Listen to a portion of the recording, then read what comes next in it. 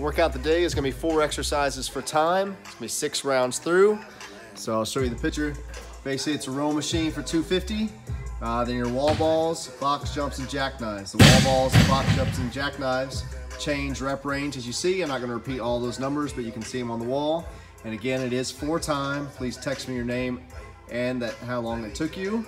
The wall balls should be 20 pounds for the guys, 10 or 14 for the ladies. I prefer 14, but you can do 10 if you need to.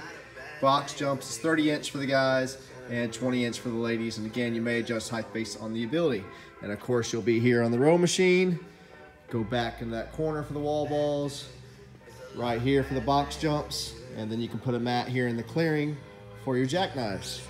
All right, again, 4 times, so really push yourself, go as quickly through as you can, but of course keep in good form, and that is the workout for the day.